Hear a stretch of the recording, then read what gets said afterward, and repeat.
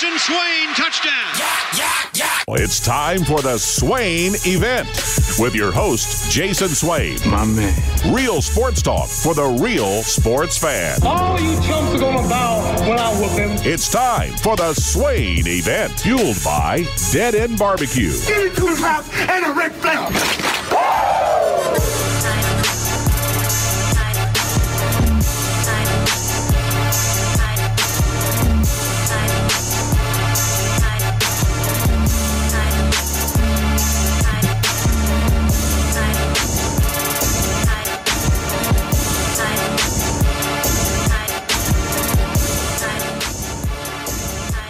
Swain Event, SwainEvent.com, fueled by Dead End Barbecue. Top 100 barbecue restaurant in America, 865-255-03. I'm Jason Swain, live from the Low T Central Studio. My man Ben McKee, Go Balls 247. Back off the road from Charlotte for a few hours before hitting the road again to Detroit. Watch Tennessee take on Creighton, the number 3 seed, for a chance to go to the Elite 8. It is the Sweet 16. Only 16 teams to say they have an opportunity to go win a championship. Tennessee's one of those teams. Ben McKee, good morning, sir. Good morning. How are you? Good, man. I'm good. Question. How do you celebrate a dog's birthday? Do you celebrate a dog's birthday?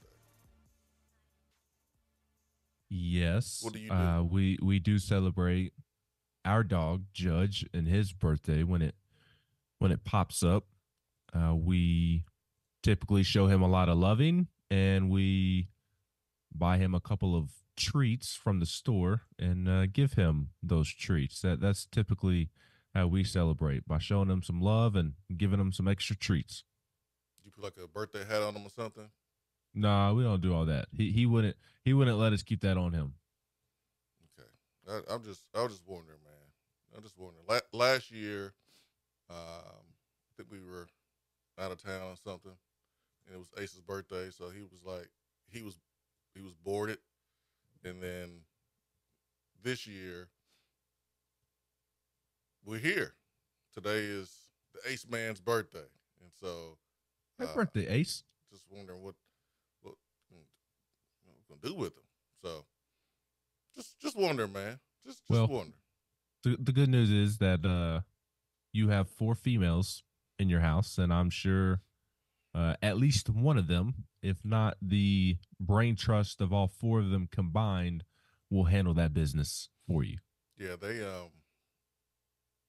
didn't know until I woke up this morning and told them that it was Ace's birthday. Then they popped up, was all excited, and so we'll handle it, I guess, today and get him some good treats or whatever and celebrate his birthday. All right, just wanted to know that. All you dog lovers and owners out there, if y'all celebrate y'all's birthday, dog's birthday differently, let me know, man. The text box, Beatty Chevrolet text box, open for you on the free Swain Event app, Android Apple devices. Simply go there and submit your comment, a question, and I love to read it throughout the show. Being I was not happy after the SEC tournament showing. My confidence was low with how we played. I think the guys played with the hair on fire versus St. Peter's, despite the lack of competition. Made a lot of shots, and I was concerned because that happened in 2000 and I want to say 22 when Tennessee played Longwood and was like 50% from 3.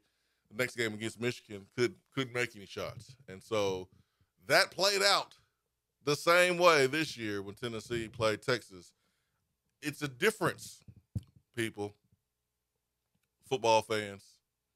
There's a difference between not making shots and playing poorly, playing bad. Tennessee did everything right except for make shots. And that's sometimes something you can't control. Like, you can control the shot selection. Like, if you're taking good shots, you're playing the right way. If you're taking care of the basketball, you're playing the right way. If you're playing hard, you're playing the right way. If you're getting 50-50 balls and rebounding and defending, you're playing the right way. You're playing good basketball. Those are things you can control. Whether the ball decides to go into the rim, you can't control that sometimes. When you shoot the perfect shot, it rims out. And that was the case so many shots for Tennessee versus Texas. Now, Mississippi State game, there ain't no excuse for hitting the top of the backboard. Ain't no excuse for hitting the side of the backboard. Ain't no excuse for not even hitting the rim. They weren't ready to play. They wasn't mentally ready to play. There's a difference. So, my football fans, I need for you to sometimes when speaking out, because you're exposing yourself of not really understanding basketball. And you're just complaining. And it's a bad look. And it's for all fans, not just Tennessee fans. Like, basketball, Tennessee did everything right except for make shots. And they took good shots. You want to take good shots. And that's what Tennessee did. Now, the offensive performance, Ben, for basketball, while having the defense that carried the team and having an offensive play late in the game to win, reminded me of a football game within the last 3 years of Josh Heupel. It reminded me of a football game. A football win.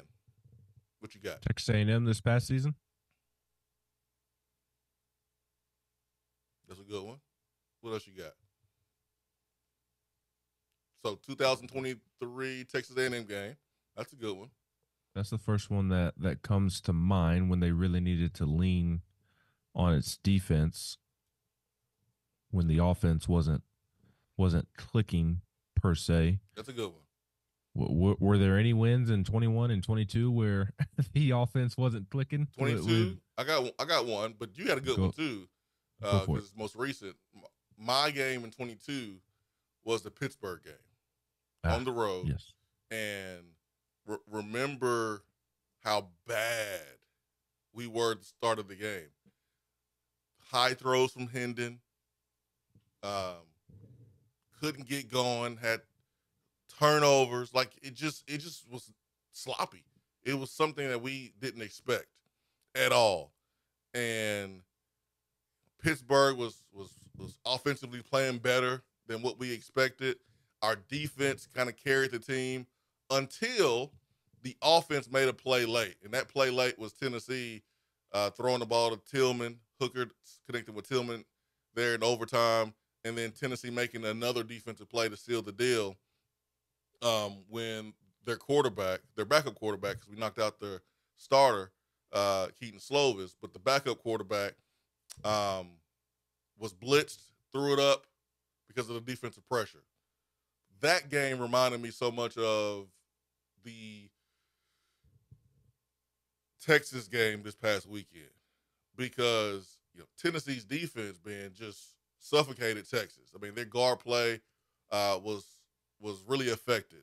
Zakai Ziegler, Santiago Vescovi, Jordan Gainey, like Meshack, our guys was affecting Texas in a huge, huge way, and we were still unable to make shots. And then late, when we needed a shot from the corner, it was Josiah Jordan-James that nailed the three. And then we had 1 3 that was made by Dalton Connect. So, like, late in the game, you got the offense, but throughout the game, you struggled, and your defense is what carried you.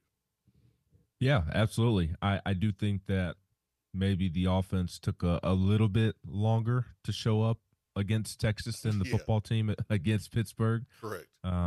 Because it felt like the offense was able to get going in the second half in general, whereas the offense for the basketball team the other night, it took into the last final moments of the game to get going. I mean, Swain, did you watch the game by yourself or did you have family members in the room? I know it was a late night.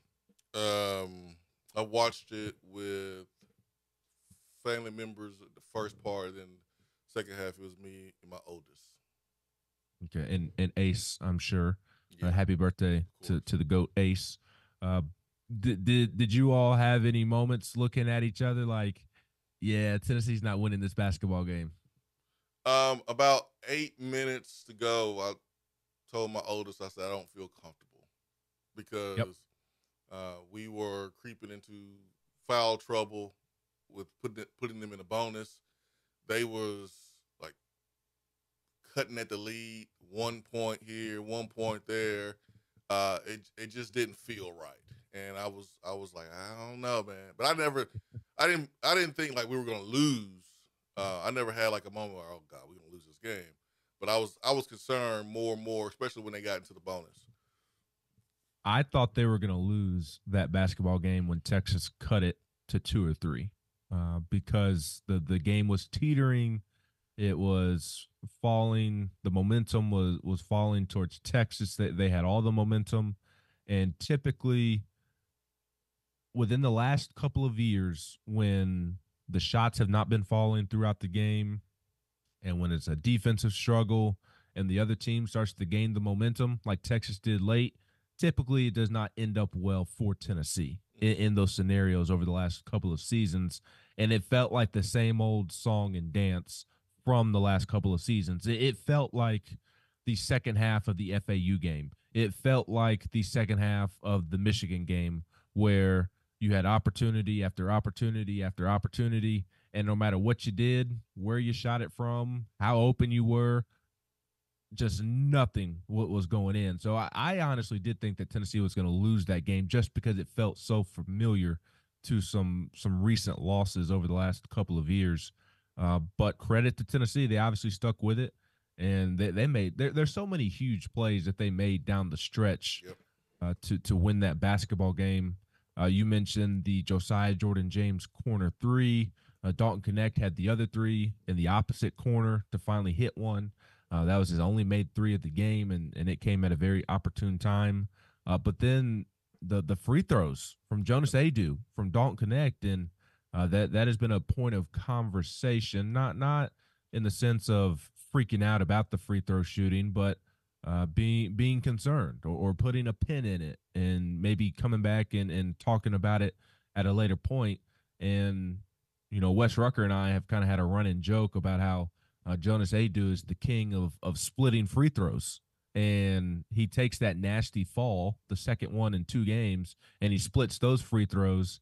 And then he comes back a couple of minutes later when it really, really matters most, and he knocks down both of them at an absolute clutch time. And then Dalton Connect also kind of been the king of splitting free throws this season. And he steps to the free throw line and just has ice water in his veins. 2 different trips where he made both of them. And I mean, those were critical shots. Whereas if you would have told me going into the game that it was in a way going to come down to free throws from Jonas Adu and Dalton Connect, I would have been a little nervous just because they haven't shot as well as they probably should have from the line this season, given how good of a shooters they are. I don't feel like their free throw percentage this season matches how good of a shooter they are.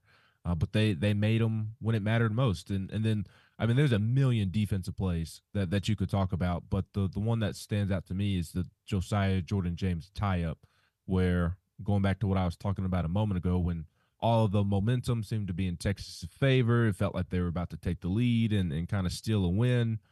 Josiah Jordan James is able to come up with a defensive stop and force a tie ball that gave Tennessee the possession. And if I remember correctly, Tennessee went down and scored on that next possession. So that play, and then even in between the Dalton Connect free throws, you were able to get a defensive stop as well. When it was still a 3-point game, you had Texas in handcuffs defensively when it mattered most. And Rick Barnes always says the one thing you can't control going into a basketball game is whether shots are going to be made or not. But the one thing you can control is how you defend and how you rebound the basketball. And Tennessee absolutely dominated Texas in that way. And they won that game because of the foundation of the program that's been built off of physicality, And on defense, they were the better defensive team. They were the more physical basketball team. And because of that, they were able to overcome a poor shooting night and win. The last thing I'll say is, in terms of the shooting, I'm not concerned, Swain, with the shooting going forward.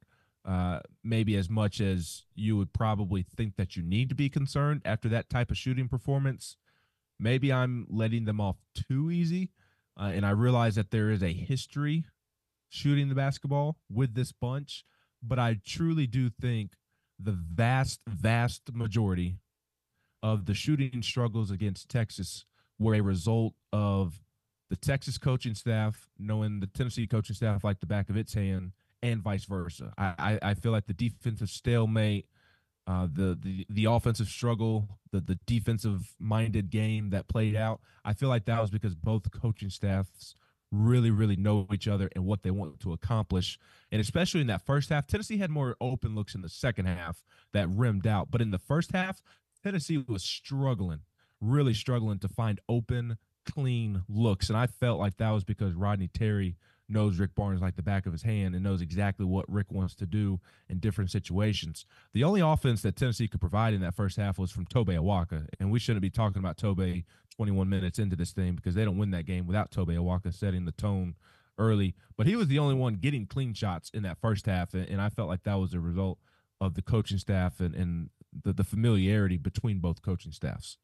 Yeah, Toby was able to establish this dominance early inside the paint, man. Was 80% from the field. Would have had 20-plus points if he wouldn't have foul trouble. Yeah, you're right, man. Tennessee was 12 for 19 on layups, which has to be better. You had a dunk. You had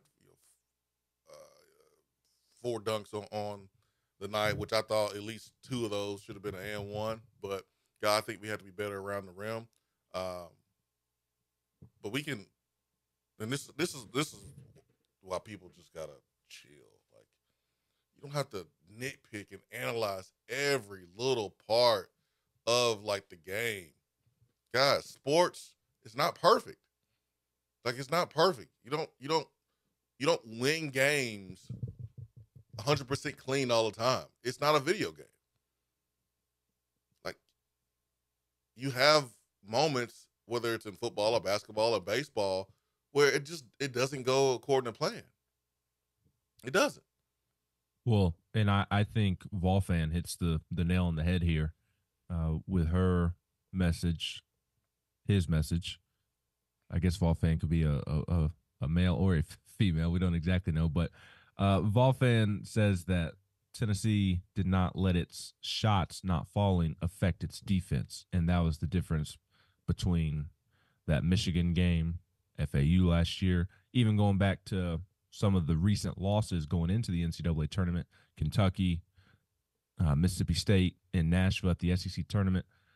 Yes, shots weren't falling, but they didn't play defense to the level they're capable of, like we saw against Texas, because they were letting those missed shots affect their defense. That's something that Rick Barnes has talked a ton about the last couple of weeks is that, again, like I just said, you can't control whether you make shots or not, because not that shots are pure luck. That's not the case at all. There's a lot of skill to making shots and whatnot, but some of it can be bad luck. I mean, how many shots did we see in the second half from Zakai Ziegler or Dalton Connect, especially, to where it was right on line, it looked good, and it was down and out. It was halfway down, and it just rimmed out. I felt like there were several of those perimeter shots from Dalton in the second half that for whatever reason they just did not go down. That they typically do go down, and instead of allowing their defense to, or allowing their missed shots offensively to get them in a mental rut, they were able to kind of battle through that adversity and come up with huge plays on the defensive end to make sure that they still found a way to win that basketball game. And I think you really have to tip your hat to Rick Barnes, because that's something that he's been preaching for years now. And I know some have been critical of that thought process because it's been frustrating along the way at times. But his word proved true, and it punched the program's 10th ever ticket to the Sweet 16. And there should be no complaining this time of year. When you beat a program like Texas to go to the Sweet 16, there should be no complaining because it is truly about surviving and advancing this time of year. If you had turned in that performance against St. Peter's or Grambling or Virginia, somebody like that, then okay. I feel like it's maybe fair to plant a red flag against some of the lesser teams in the tournament.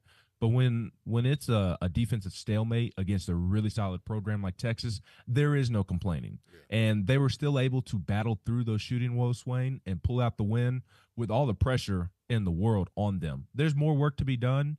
You still got to find a way to get to the Elite Eight at minimum. I feel like even if you lose to Creighton, you're still coming up short.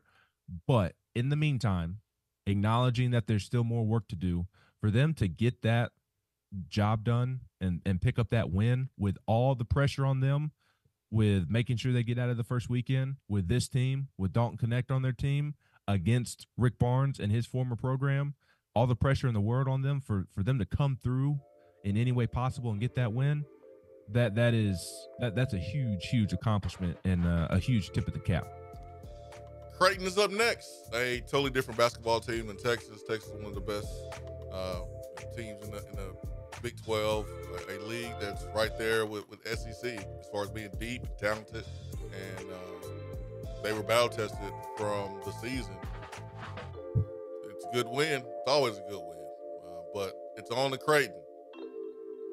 What challenges will Creighton present for Tennessee? Ben McKee, Go Vols 247. I'm Jason Swain. We'll go to the Betty Chevrolet text box as well when we come back from our brief timeout. You're listening to Swain Event, fueled by Dead End Barbecue.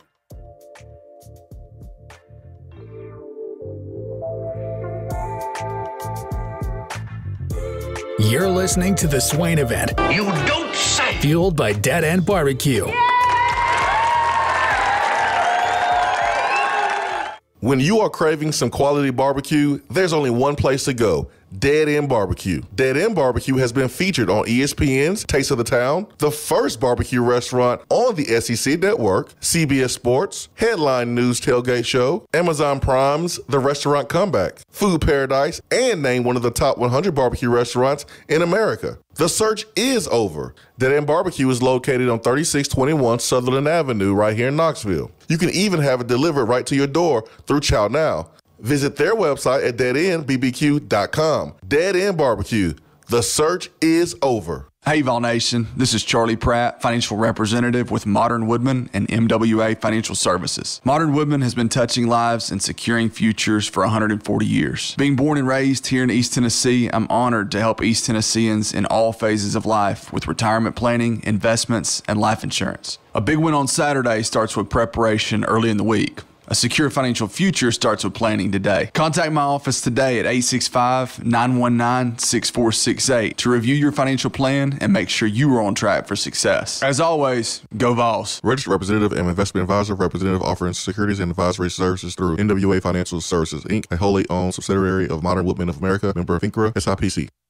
Good morning, Swain Event fam. America's College Sports Town has everything you could want in a lifestyle. You want a cottage home in town or a downtown condo, or maybe you're looking for a home with a pool or a lake property. Well, whatever you want, the Knoxville area has it, and I'm ready to assist when it's time to find what you're looking for. So give me a call, Jennifer Morris, 865-694-5904, or email me at jennifermorris865@gmail.com, and check out my website at nextmovesmokymountains.com. Go Vols!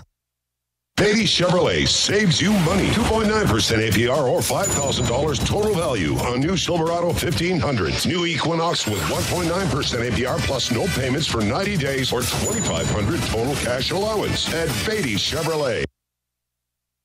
Just because you can't call in doesn't mean that you have to sit on the sideline. Impact the show with a text box. It's part of the free Swain Event app.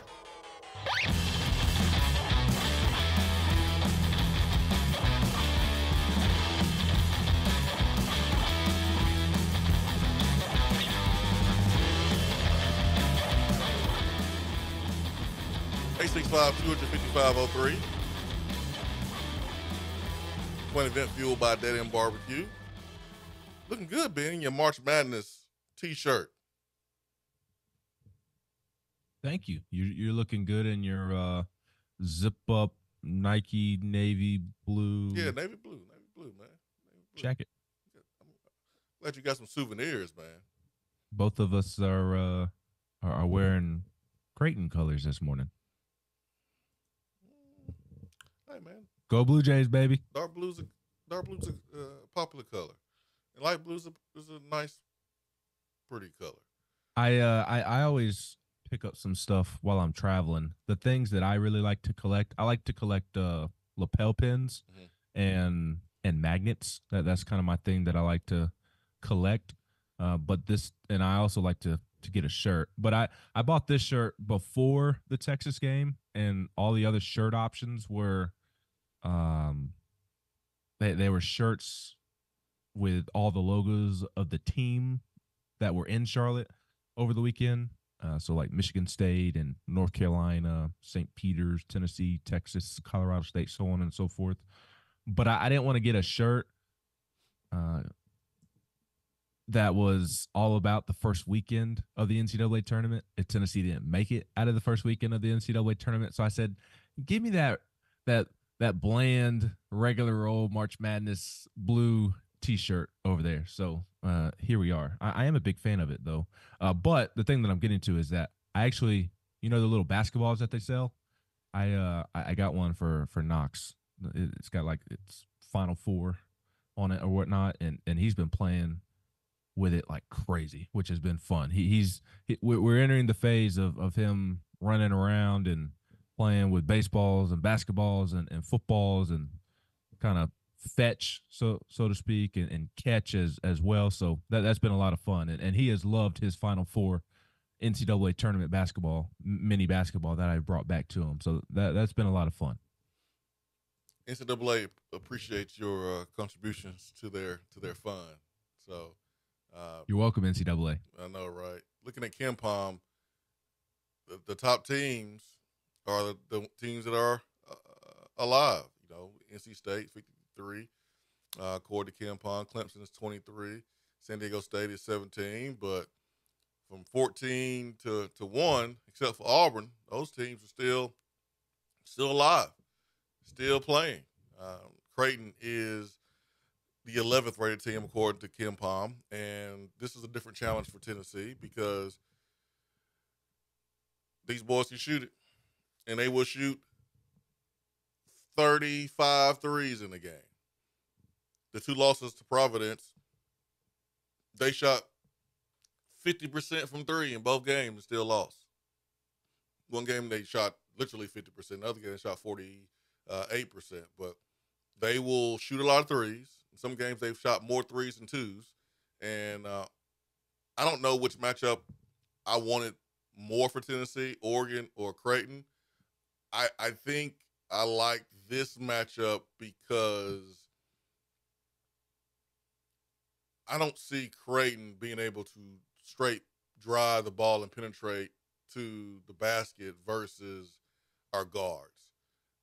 But at the same time, we got to be really disciplined with how we defend screens, understanding that just because a guy is a step and a half outside three-point line, don't get comfortable and think he won't shoot it because he will shoot that. I think Kalkbrenner is and can be an issue if we get in foul trouble early. He's long, he's athletic, he's very skilled. He is a honorable mention All-American. So they have some really, really good players, but they can shoot the hell out of the ball. And if they're making shots, then it's going to be a difficult task. But again, Providence was able to beat them shooting 50% from three. Now, they shot 50% from three and beat up on UConn and blew UConn out. But Baylor, Shireman, and Ron Kalkbrenner is their two players that are recognized nationally on third team All-American and honorable mention. Yeah, it's going to be a tough challenge. I think Creighton is a very good basketball team. Honestly, just very surface level thought is that I think this is kind of one of those games that's a coin flip.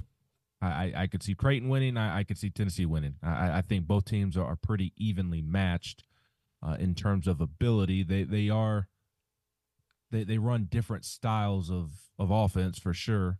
The comparison that you hear with Creighton or for Creighton within the SEC is Alabama. That is what Creighton is in terms of style of offense and their objective on offense. They do not like taking mid-range jumpers. You get in trouble, very much like Nate Oates gets onto his players for taking mid-range jumpers. Greg McDermott gets onto his players for taking mid-range jumpers. They want to get to the rim or they want to shoot a three because of the analytics and what the analytics say about winning games. If you're shooting threes or getting to the rim, analytics say that those are the most productive shots or you get the most bang for your buck with those shots. And Creighton tries to follow that just like Alabama does. So I think it's a good thing, Swain, that Tennessee has already matched up against a team that plays this style of offense in Alabama. I mean, it's going to be pretty much the same. The personnel will obviously be different, and I do feel like Creighton is more dangerous in that style of play than Alabama is because this particular edition of Alabama only has Mark Sears for the most part. And I feel like that's been a big reason why Tennessee was able to have success against Alabama is because they were able to lock on Mark Sears and not have to worry about the others too much. Not that you could leave Ryland Griffin or Aaron Estrada wide open all the time. You had to be conscious of where they were. But this Creighton team seems to have more weapons throughout than Alabama does, where Alabama seems to be a little bit one-dimensional against elite defenses. So I feel like it's a good thing that Tennessee's already run into this style of play. But at the end of the day, I do feel like both teams are pretty equal in terms of overall ability. And as silly and simplistic as it sounds, it's going to come down to who shows up and executes more. I mean, it's that tight of a contested game, in my opinion, in terms of overall ability. I think that you would have liked to have played Oregon. They were the 11 seed for a reason. Creighton seed is a 3 seed for a reason.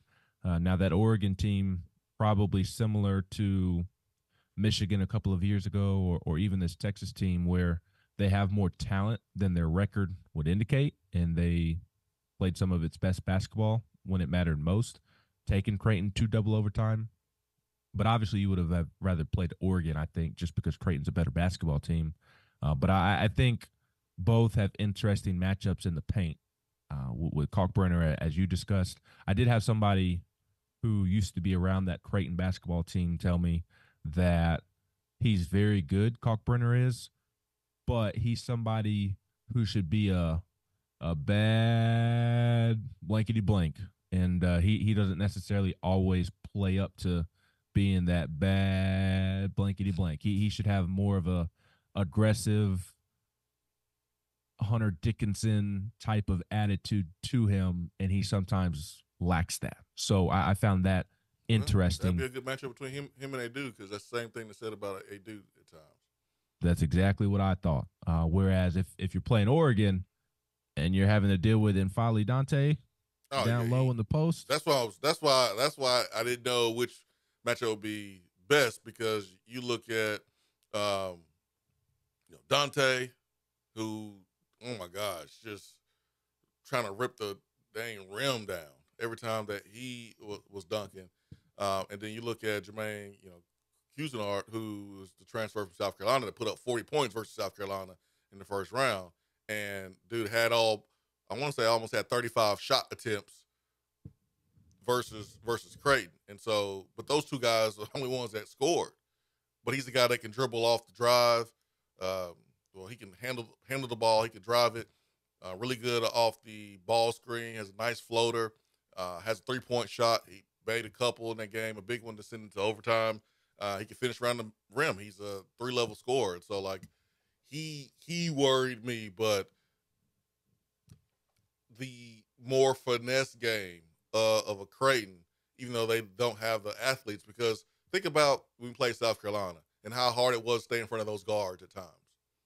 Think about going up against Kentucky and how hard it was to stay in front of those guards. Like, Tennessee should be able to stay in front of, Stephen, Ashworth and, Baylor's Shireman. They're good basketball players, but you should still be able to stay in front of those guys. And something that Coach McDermott said during the interview, during the game, is, hey, we don't have guys that touch the top of the square. We handle the ball, we screen, we pass, we shoot. Like, we play a different style of ball, and it works for them. They're a good basketball team. And so it's a different challenge, but Tennessee, with our really elite perimeter defense and guys who are laterally quick, if they ain't making a bunch of threes, Tennessee should win this game. Yes, very much like they did the Alabama game. Yeah. Now, I had that thought as well in terms of Tennessee being able to stick Creighton defensively when I was watching them. I thought to myself, okay, I think Tennessee is more athletic than Creighton on the perimeter, and that should play well into Tennessee's hand. But on the other hand, and I quickly came back down to earth a little bit in that sense, because we've seen Creighton do it against really good teams throughout the season. Yeah. So did it against Alabama this year. I think it's easy to maybe look on the surface and think, okay, those dudes aren't going to be able to blow past Jemai Meshack and Zakai Ziegler, and that may prove to be the case. I would not at all be surprised because Jemai and Zakai are elite defensively. On a quick side note, I want to throw out this stat that Rick Barnes mentioned on Vol Calls last night. Zakai Ziegler had 16 deflections in that game against Texas, according to what Tennessee charts during the game. That is a ridiculous amount of deflections. I mean, that 16 deflections. It wasn't. I tweeted this in the first half that Zakai was being an absolute pest defensively, and that he already had 2 steals at the time in which I tweeted that.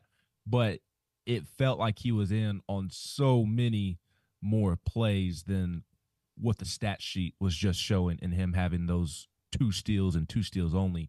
He was an absolute pest and very, very annoying for that Texas offense, and the deflections kind of backs that up. That's what I meant by that tweet is that he was deflecting passes. He was the on-ball pressure. But it was elite on top of the steals. So Tennessee's perimeter defense is elite, and it may be easy to look at the personnel that Creighton has on the perimeter as well and think, okay, well, Tennessee will lock them up. And that may very well be the case, but don't forget that this Creighton team has had success against some of the best teams in the country this season as well. So they're probably better than what it may appear on the surface. Yeah, I'm not expecting Tennessee to lock Creighton up. I just don't. I like the matchup with us and our guard play defensively against those guys, and they're going to make shots. It's really about, do they make enough shots to be 1 point better? And if our perimeter player play like they're capable of playing defensively, and we make more shots than we did against Texas, and we take care of the basketball, like we forced Texas to 17 turnovers, but we had 12, and like that was too many. I thought Zakai was a little loose with the ball at times, but you mentioned his 16 BPUs, his deflections, his steals. He was able to kind of get the ball back. But if we take care of the ball and we play defense on the perimeter, like we've seen this team play all year long, and Creighton's not 50% from 3, even though they have lost multiple games where they shot lights out from 3, but they just couldn't get anything inside. Then I like Tennessee's chances. It's going to be a close game. Ken Palm has this game as a 2-point victory for Tennessee. I think it's going to be a close game, but I just I'm not saying that we're going to lock them up, shut them down. I just like the matchup with our guards versus their guards on the perimeter in terms of being able to stop dribble drives. Like, that's what I'm saying. 865, 255, 03 is a number. Yeah, Creighton, Alabama played once early in the season, like early, like February, and excuse me, no, that was Creighton and UConn played in February. Creighton and Alabama played in December, and Creighton won by 3. You had 22 3-point attempts by Alabama, and you had 18 3-point attempts by Creighton. You're going to see a whole lot more 3-point attempts from Creighton in this one, and Creighton shot the ball 33% from 3, and Alabama just could not make a shot. They were 4 for 22. So a lot of 3-point attempts will happen, I think, on Friday, Saturday. That's when the game is, Friday, Saturday. Friday, Sunday. Well, I see what you're saying now. I'm sorry. I misunderstood what you're saying. The game will finish on Saturday morning. But if I thought you were saying that. Yes, the Elite Eight game would be on Sunday, which is I thought what you were saying. But like I said, I misunderstood you, and I apologize for that. Rick Barnes said on Vol Calls last night that they're expecting 33s, that they average around 33s, and they are going to let it fly. I mean, it is truly the personnel looks different, but it is Alabama offensively, which, like I said earlier, I think that's a great thing that Tennessee has experience going up against that style of play. And not just this season. I mean, Tennessee's been going up against that Nate Oates offense. This core of players has been going up against that Nate Oates offense for several years now. So they have plenty of experience going up against it. And they also have plenty of experience shutting it down. So I do like this matchup for Tennessee. That doesn't mean it's an easy matchup or that it guarantees a win or anything like that, because Creighton is a very, very good basketball team. They're the 3 seed for a reason, which for those keeping track at home, for those doing the math at home, that's 1 seed less than Tennessee. So Tennessee's predicted by Kim Palm to win by 2 for a reason. Tennessee opened as 2-point favorites as a reason. I believe it's now up to 3, depending where you look. So it's to me, it's a 50-50 game, and whoever shows up and executes better, and whoever makes more shots, or maybe not more shots, but a good chunk of shots. Tennessee can't have a stretch of shooting the basketball like it did against Texas. It can't. It will not win like that again. It's going to have to be. I don't know that they absolutely have to get to double-digit made threes, but they probably need to be really, really close to that while limiting Creighton from their 3-point shooting. So it'll be a tough matchup. It'll be a fun matchup against two teams that are equally as talented, in my opinion. Camden, Tennessee, Vol, Nelson from Jackson, Nathaniel, Bulldog Brown. Got a lot of stuff here on the Beatty Chevrolet text box that we will get to first thing when we come back from a brief timeout. Swain Event, fueled by Dead End Barbecue.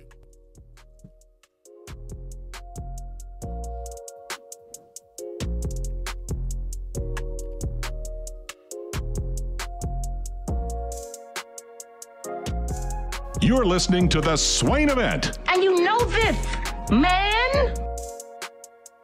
Here in Knoxville, we love it when a squirrel's in the checkerboards. But when there's a squirrel in our attic, that's all sides. When that happens, call Alpha Wildlife. They're Knoxville's veteran-owned and operated wildlife removal company. When unwanted critters put their feet up on your coffee table, call 865-224-6555. Let the Tennessee fans at Alpha Wildlife evict those unwanted tenants and set your home up with a winning defense to keep that wildlife where it belongs. That's Alpha Wildlife at 865-224-6555. They have locations in Nashville, Memphis, Chattanooga, and in parts of South Carolina. Check them out online at alphawildlife.com.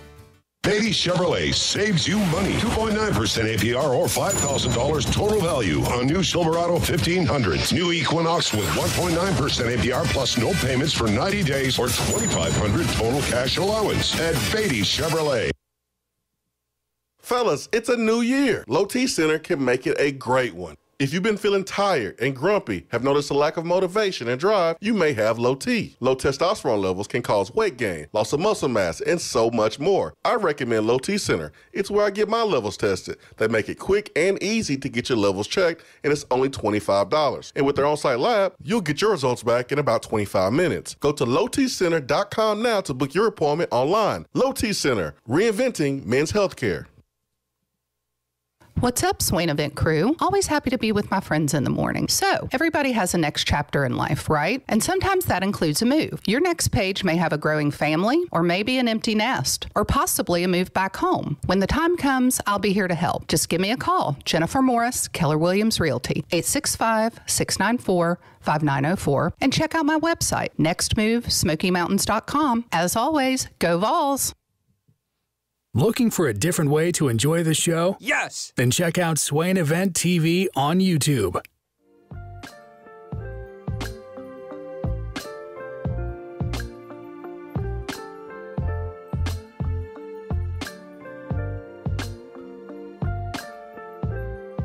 Swain Event, SwainEvent.com, fueled by Dead End Barbecue. Let's get to the phones. 865-255-03. Good morning. Hey, how you doing? I'm good, man. How are you? Who are we speaking with today? This is VFL Swag. VFL Swag. What's up, VFL Swag? Not much. Hey, Swain, do you feel this is the most consistent quarterback play that we've had, like, in practice-wise?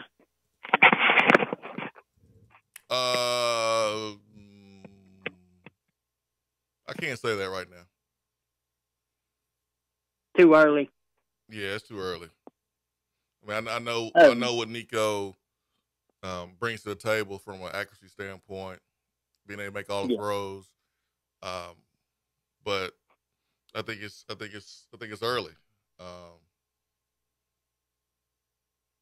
I respect that. There's been other guys that have done a good job throwing the football in practice and have winning the games and done the complete opposite. So I just think it's fair to say, like, we are in a good spot.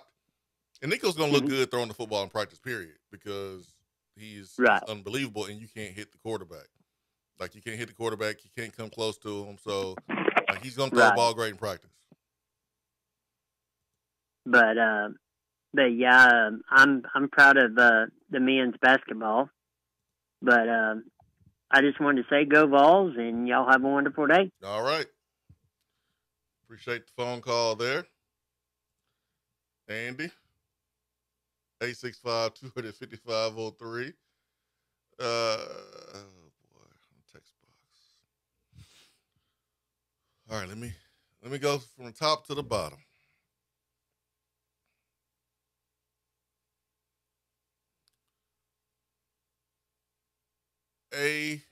APD13, I've seen a lot about whether Kelly should be back. One argument on lack of recruiting was lack of NIL for the Lady Vols. I don't feel that's true. Thoughts? I'm not going to get into the weeds here on this.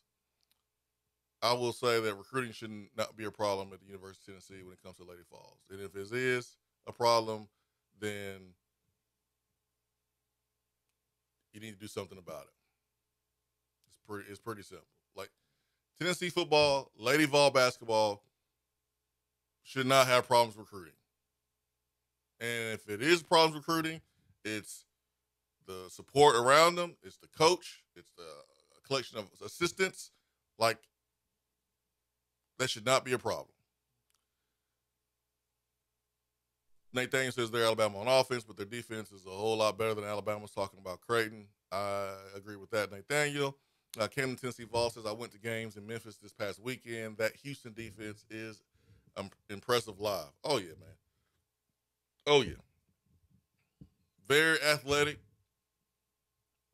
stingy, tough. Man, they got fortunate to get out of that game versus Texas A&M, man. Wade Taylor IV couldn't make anything. They had multiple players foul out, and Jamal Shedd was the guy that had to bail Houston out. But that's why he's All-American, man. That's why he's the best two-way point guard in America. And Zakai is a tick under Jamal Shead. Like Shead is just he's special. I didn't know who that was that put that dump back until he came down. I was like, wait a minute, he's shorter than everybody else. That can't be Shead. Like he dunked on everybody. That was a great game. But I'm a fan of Texas A&M's basketball program and how they play, man. I got a lot of respect for how Buzz Williams run his program and how his players play and how tough they are. That was a really good game. 865 255 Nelson for Jackson says, why does Coach Ellaby recruit guys that don't play center in high school and move them to center once they get to campus versus recruiting guys to actually play that position?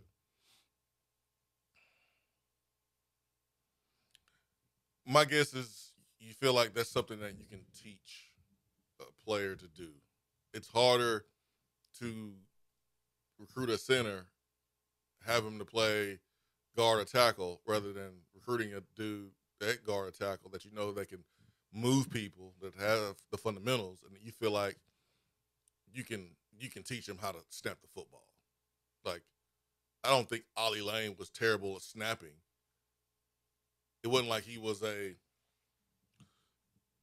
great guard, and then because he was playing center, he wasn't great. Like, Ollie was struggling to play guard because physically he's not like a typical 4 or 5 star player that plays in SEC. He did his best, but Ollie was able to play center with a couple weeks of probably not even that, of preparation when Mays wasn't going to be available to begin the season with his surgery. So, Nelson, I would say because they feel comfortable, Ellaby feels comfortable being able to convert a guard or tackle to center. I also wonder how many high school linemen that are able to play at this level are playing center in high school. I feel like most of the talented linemen that can play at this level. I mean, you look at, I know guards different than center, obviously, but like all of the guards that have come into Tennessee in recent years, they were tackle in high school, and they don't typically play the position that they're going to play in college in high school unless they are a bona fide offensive tackle. So maybe I'm just pulling something off the top of my head and it's meaningless, but No, I would wonder how many linemen that can play at this high of a level actually play center in high school. Yeah, I mean, it's like your best athlete, the best player, you're going to put him probably at the most valuable position. So how many times have we seen the best athlete play running back for their school or play quarterback for their school because you want to put the ball in their hands? You take a Jawan Jennings, like he's playing quarterback for his high school because you want the best athlete with the ball in his hands the majority of the time. But his best position in college was to play receiver or to play safety, and he settled on receiver. It's no different than taking one of your really good players that's going to play receiver at the next level, but he's playing running back for his high school team. That was the case with Robert Meacham. If you don't have a quarterback that can throw him the ball, why would you put him at receiver in high school and never get him the ball? You put him at running back, get him the ball every time if you want to. So I think that's a really good point by you. I think if you are a really good lineman, we're going to put you at center. If you're the best lineman on the team and you have the ability to protect the quarterback's blind side, yeah, we're probably going to put you at tackle rather than put you at center. So all I know is what happened last year, and it was an unfortunate situation. It was obviously a mistake of not planning, and if you're Ellaby Company, you can't let it happen again. Like you can't let it happen again. Period. Point blank. You're making almost $1 million to make sure that the offensive line is good, and you can't let that happen by not planning for the future. Don't raise your eyebrows all sideways. It's the truth. I know it's true, but that doesn't mean that it still won't get a reaction out of me. But you are spot on, obviously. I ain't being mean about it. I mean, past this year, past this season, and there's no need to talk about the 2025 season on March 26th. But in terms of offensive line development and looking to the future and a third season with Nico Iamaleava at quarterback, who do you have coming back next season for 2025 that you know you can count on? I mean, right now it's Lance Hurd, and technically Lance Hurd hasn't even played a snap of football for you. Hey, better figure it out. That's all I can say. Figure it out. Figure it out. You're Tennessee. You got support. You can figure it out. How about Bulldog Brian coming in here with some diamond balls coming into town this weekend, riding some hot bats? I want to know why players down in Georgia riding so dirty. Why can we get y'all to obey the rules when in a vehicle? Why? What? I don't understand what's going on in Georgia. He didn't have any problems at all when he was at Florida. ETN. He gets to Georgia, now he's getting arrested operating a vehicle. I don't understand what is going on in Athens. But anyways, Charlie Condon is leading all the NCAA with 17 home runs and a 5.17 bat average. Well, let me introduce you to a gentleman that we just pulled from Clemson. His name is Billy Amick. What do you got to say about Billy Amick, Ben McKee? Well, I don't have good news on Billy Amick, so maybe slide your baseball cup in for a moment.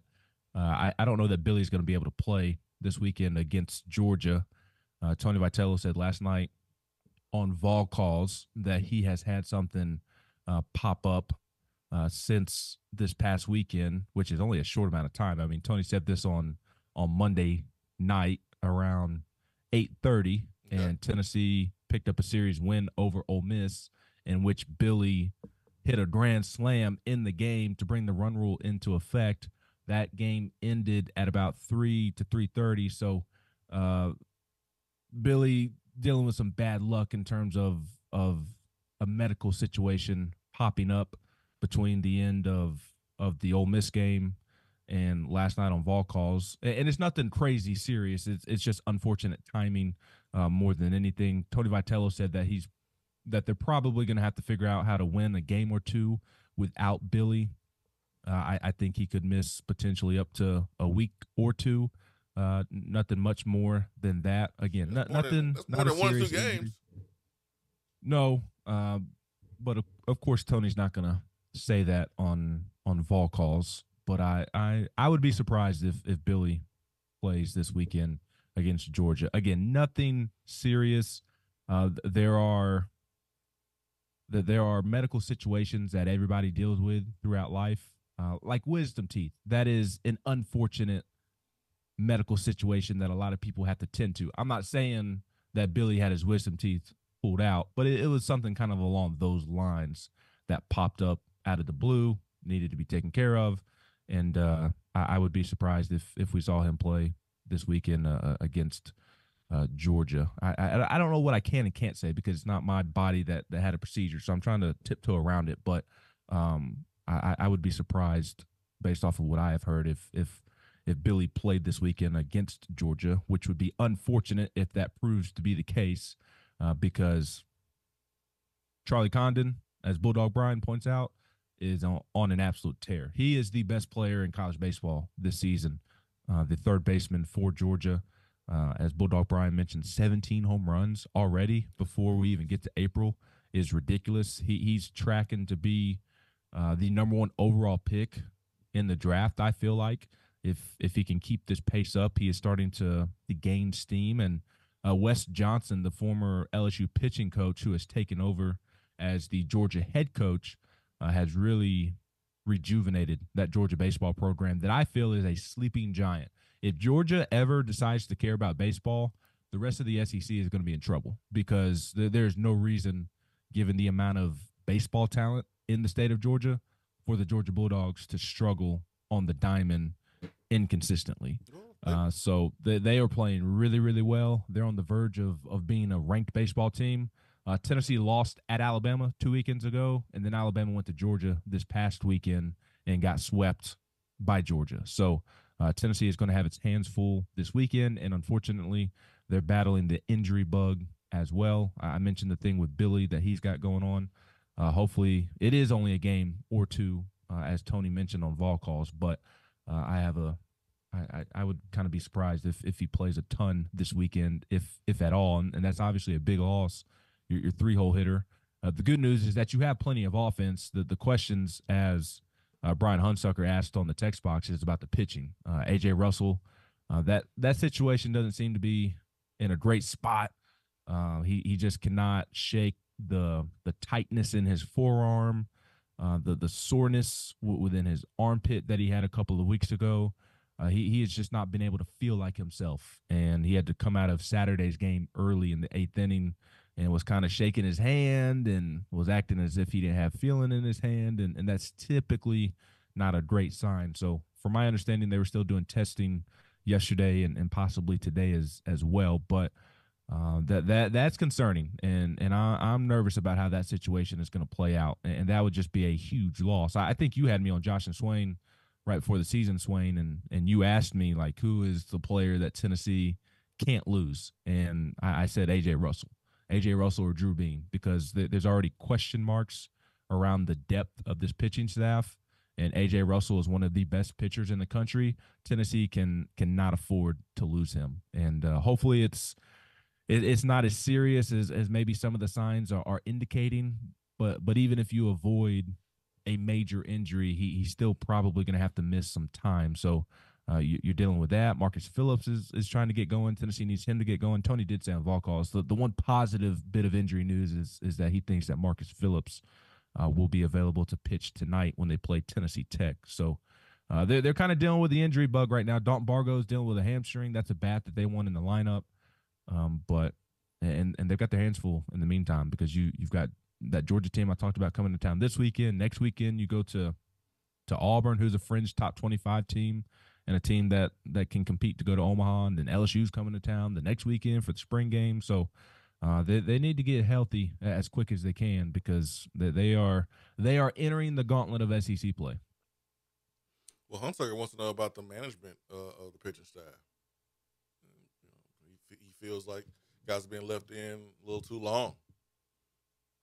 Yeah, I mean that's always been the topic of conversation, or the nitpick with Tony during his tenure,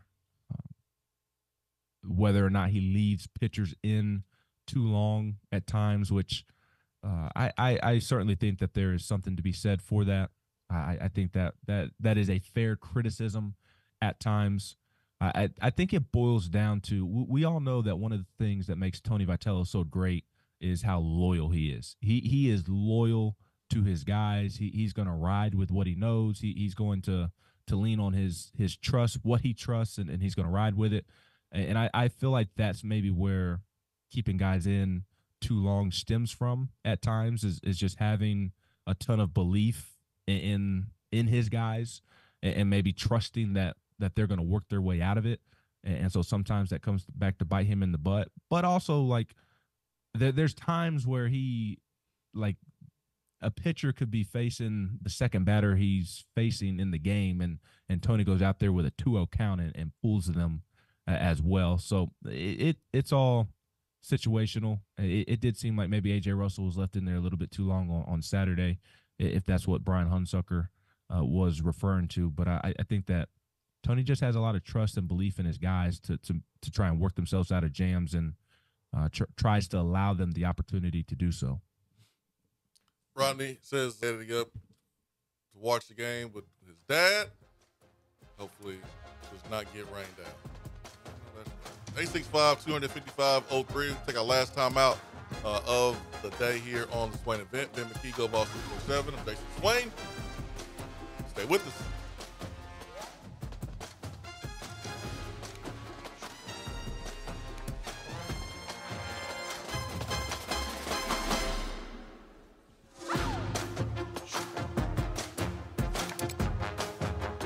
What's up, Swain Event family? It's great to be on board. This is Taylor Hawkins with Modern Woodman Fraternal Financial, and I have one question for you. When was the last time you have slowed down and evaluated your financial situation? Just like the Vols, a great game plan leads to victory. Let us help you achieve your financial goals with a custom-made game plan. No matter what stage of life you're in, protecting your family and hard-earned money is important. So let one of our local and trusted financial professionals secure your future by visiting one of our 10 branch offices across Tennessee, or give us a call locally at 865-312-5638. And remember, go Vols. Registered representative and investment advisor, representative offering securities and advisory services through NWA Financial Services, Inc., a wholly owned subsidiary of Modern Woodmen of America, member FINCRA, SIPC.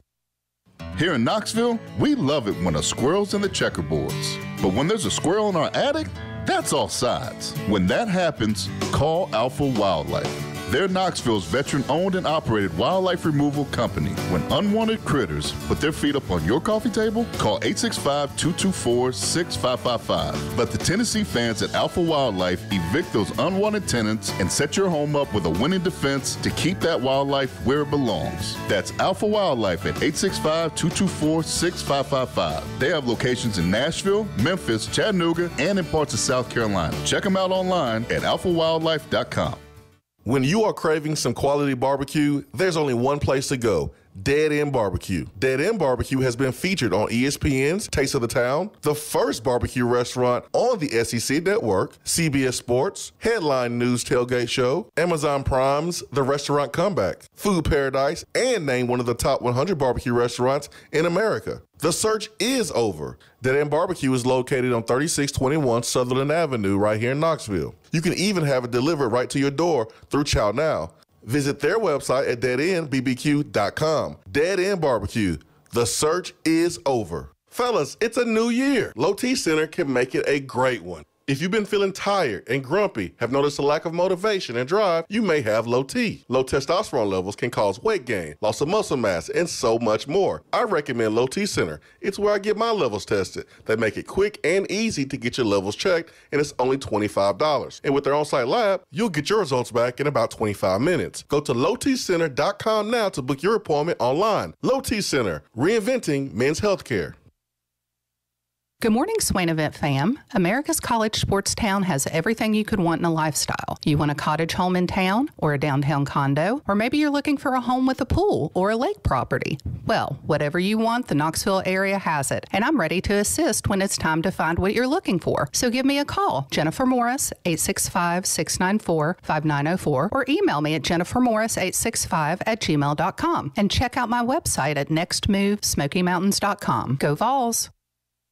The conversation doesn't stop when the show is over. Follow the Swain Event on Twitter and like the show on Facebook.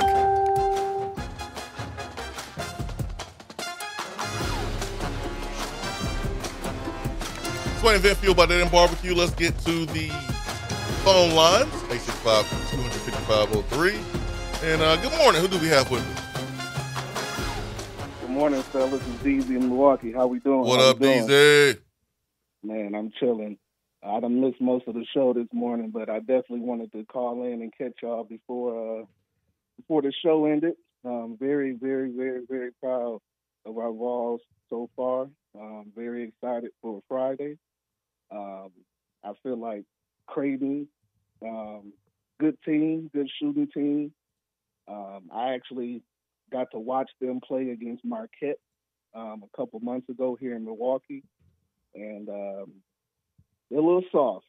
I'm not going to say that we're going to bully them or beat them up or anything like that, because they are definitely talented, but they can be had.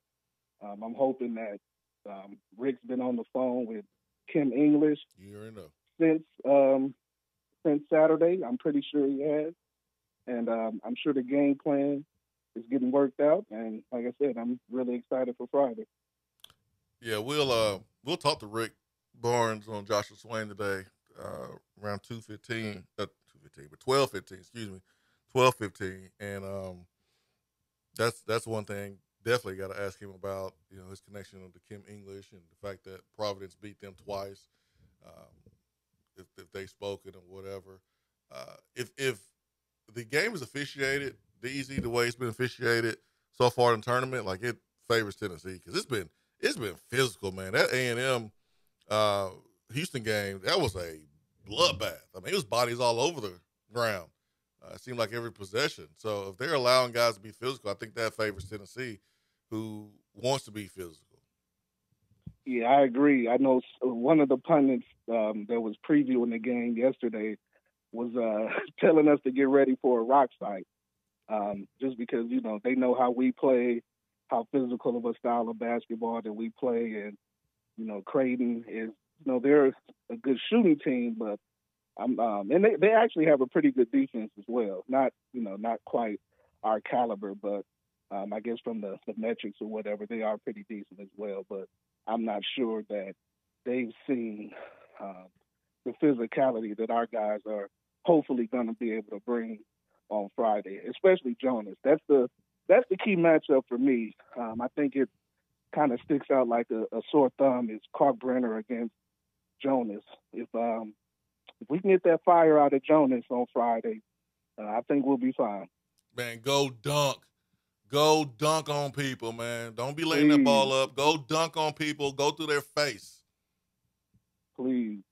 I'm not sure if you guys saw after the Texas game, Candace and Jay Wright made some great points about Creighton's defense, how they were Kalkbrenner, how they were guarding in the paint, and that could be a spot that we can definitely expose, especially, you know, with Jonas and the way Tobey was looking like that first Kentucky game again. I don't know why Tobey was looking like that, man. It was a foul.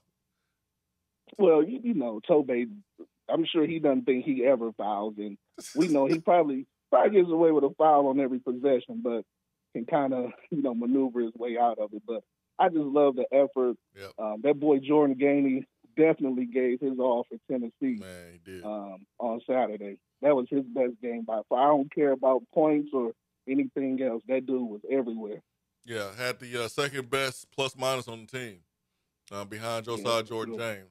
But he defended his butt off.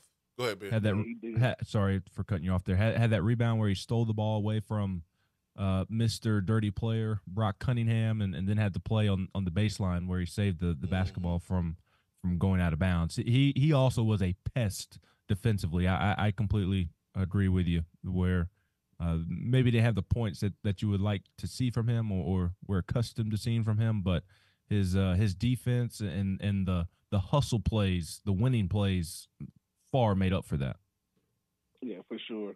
I just one more quick point, and then I'll let you guys get off, and then obviously I'm gonna need to rewind and start the show from the beginning. But I missed you guys a couple weeks ago. Yeah, I'll definitely try my best to get back down there as soon as possible. Ben, as far as Cannon, so at least that weekend, his walk-up song was Akon Locked Up.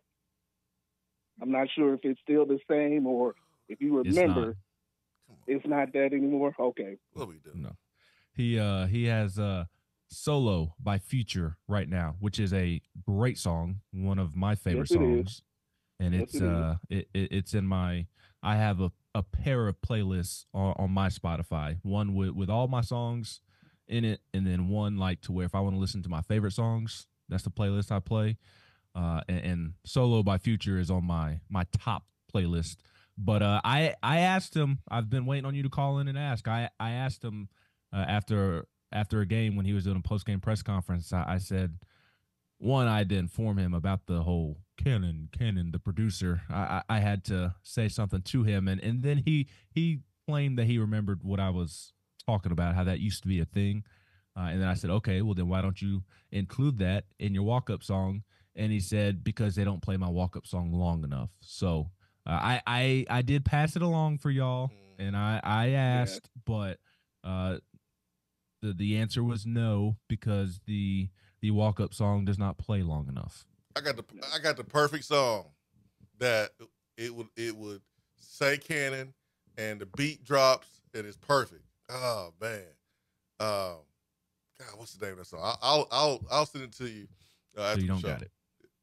Well, I don't have it right now. I want to say it's yeah, I'll send it to you after the show. Yeah, I don't have it right now. I'm sure you'll talk to Cannon Peebles on the locker room at some point, so you can pass it along to him then. All right, we'll do that, man. Hey, DZ, thanks, man. Thanks for the phone call. Oh yeah, always. You got that all about the Benjamins, P. Diddy playlist on you. Anyways, let me go to the text box. Trey Lipscomb may make the Nats opening roster. Debate in D.C. about whether or not that is the best move for his future. Some people think even though he's kicked butt in spring training, that it would be bad to rush him up so soon. Thoughts? You got any thoughts there, Ben?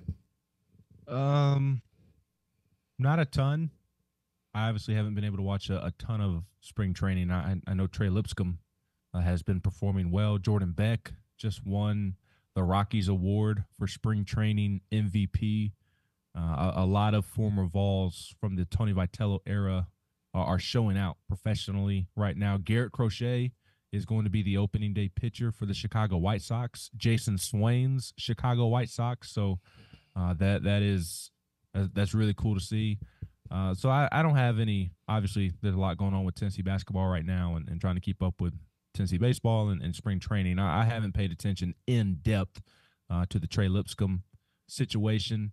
I do think the one benefit, if you do start him out in the big leagues, is that he is an older guy, obviously, because he did play 3 years of college. And knowing Trey personally, he's very mature and as cool as the other side of the pillow. He does not get rattled.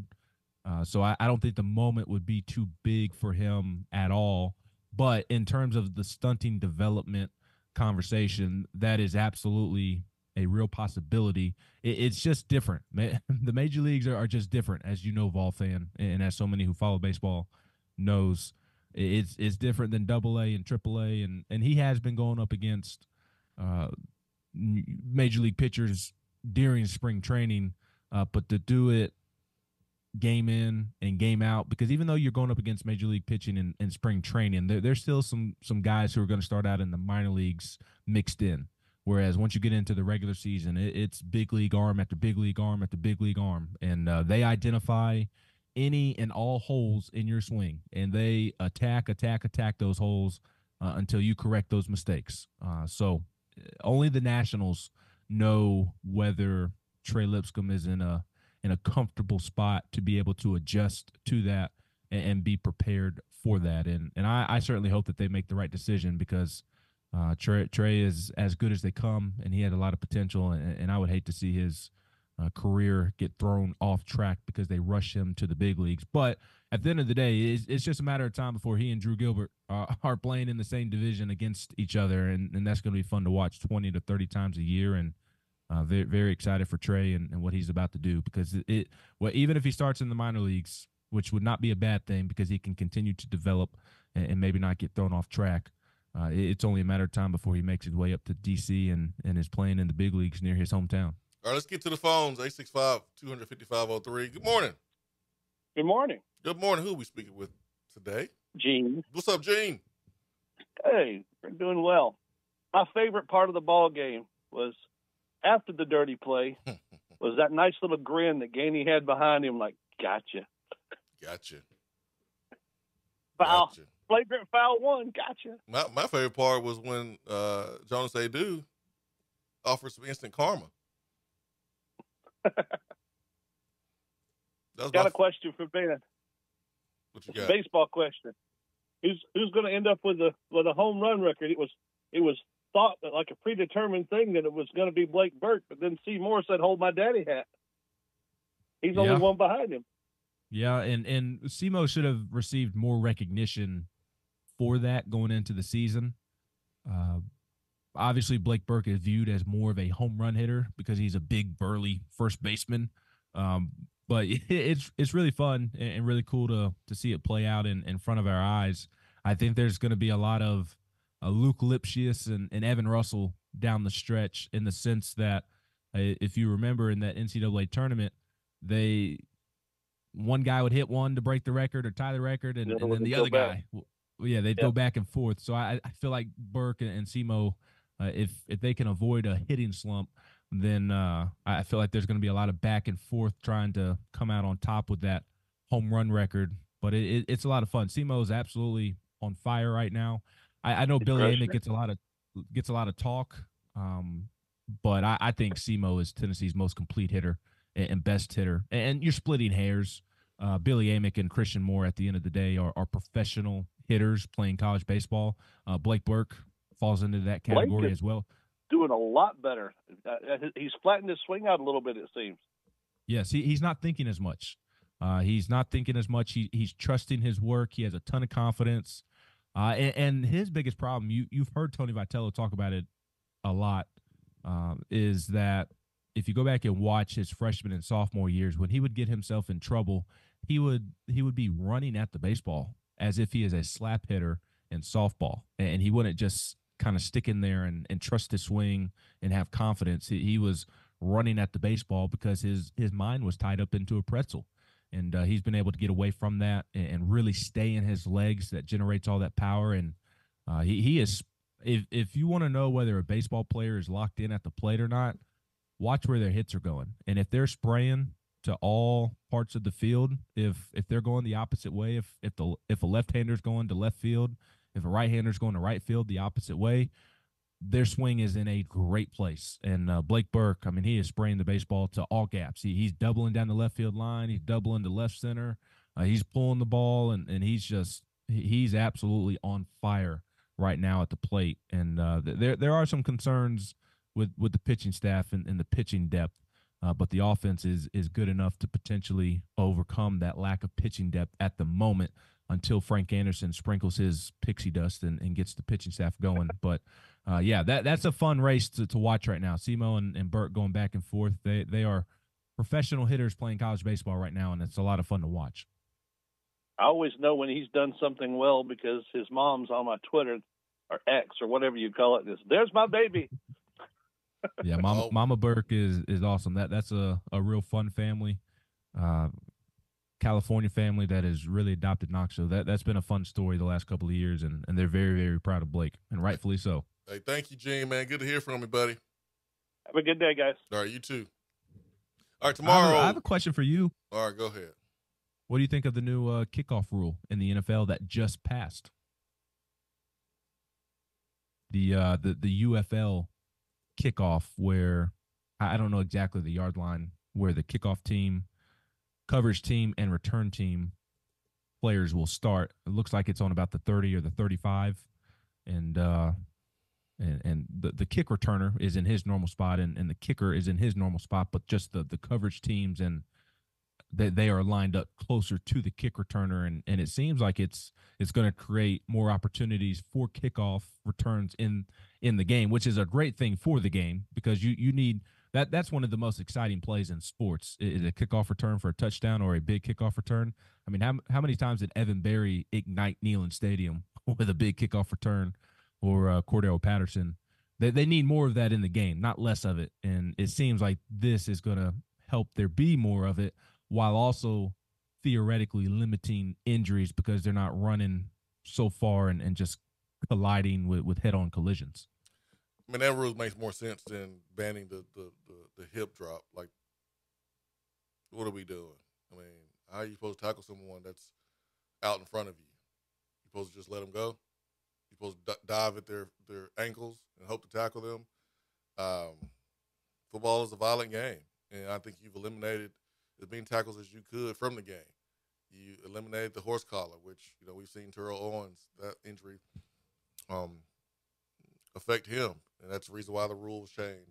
We've seen helmet to helmet. You got rid of that hit.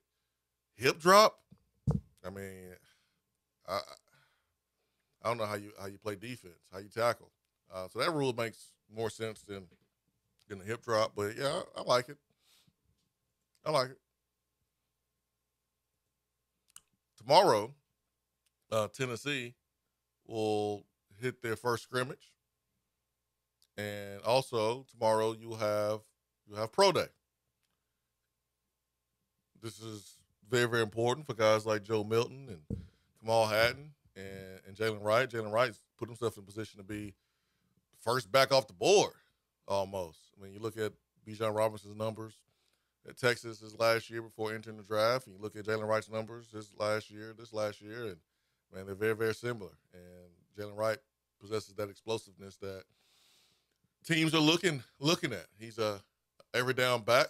He's a guy that can catch the ball in the backfield. I'm just so happy that Wright's in this position, man. All the work that he's put in, and I remember how hurt he was after that Purdue game, man. He was hurt, man.